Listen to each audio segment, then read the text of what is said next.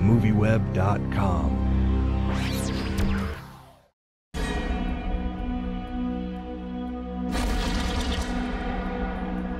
This boy who's currently being looked after. Anything you do say can be used as evidence in any later court appearances, do you understand? Yeah.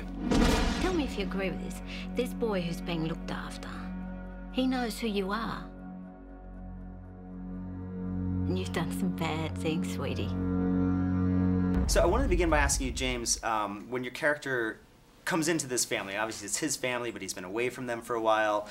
You know, it feels like he knows sort of the difference between right and wrong, but he's torn because they're his family, right? Can you talk a little bit about what's going on there? Yeah, I think Josh growing up as a kid, the backstory was that his father was never in the picture and his mother was a pretty bad parent, in that he never had a proper male role model. So while on one level, if he's come into this Cody family and he's got hesitations about what he's being told to do, he just, before just, you know, choosing something to do, whether it's right or wrong, he just wants to do what's right by the family.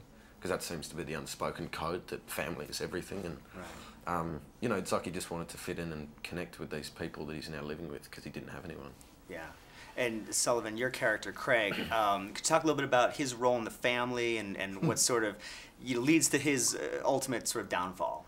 Yeah, well, I mean, Craig's the middle brother, and, you know, closely watched over by his older brother, Ben Mendelsohn. But he's the drug dealer of the family. Gave up doing robbery with the rest of his brothers because he saw more profit in drugs, and then probably got a little too high on his own supply and you know, lost the plot a bit. But he's the live wire of the family, and you know, he's a bit of a nutcase. But the challenge to Craig, playing Craig, was trying to give him, you know, a vulnerability and, you know, a little bit of light and shade, because I mean, it'd be quite easy to play that kind of character over the top. Yeah. I think it'd be boring to watch, you know. It's yeah. like, you know. And when Joel's character, who's sort of the leader of the family, we'll just say ends up no longer being around, how does that, you know, how does Craig sort of take that? Because he doesn't take it well. No, he doesn't take it well. You know, I'd say, you know, Craig and Baz, I mean, you know, all those boys, you know, they're a tight-knit group, you know, and they would have grown up together, you know. I mean, losing a mate, you know, hurts, and it certainly hurt Craig.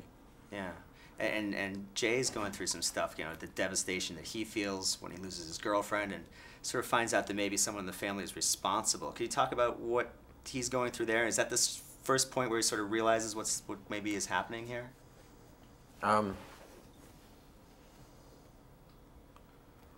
I don't really want to talk about it. Okay. You know, I mean, it's just because it's something that I can't quite articulate either. But right. if I could, I'm not sure I still would want to give that quite up. Right. But definitely, I think by around. But dealing with Pope. In 2/3 of the film, he realises that if he's going to start taking action for himself, then he has to do it. He can't depend on other people anymore. Right. Yeah. And he has a tough decision, sort of dealing with his grandmother at near the end of the movie, right? No. No tough. That's not a tough decision. No, because anything that Smurf may or may not have done in the film, Josh wasn't partial to. Okay. Yeah. Yeah. So he was completely oblivious to what she was doing. Right. She was always just the sweet, doting grandmother that she always was. And he still sees her as that near the end. Oh wow. So where, if you had to imagine, like, where would you see the family going from that point at the end? I mean, does he just go back to it? I don't think that was ever discussed, and I haven't ever given it too much thought about where Josh would end up, but if Josh decided to stay, then the power structure would have definitely shifted. And Josh would have, you know, almost had a power over Darren. But yeah, I've never thought about where he went or exactly what he did after the events in the film, but I just knew that he was capable after that point.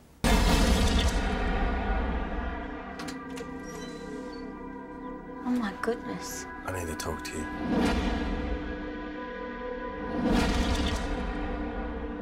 You've done some bad things, sweetie.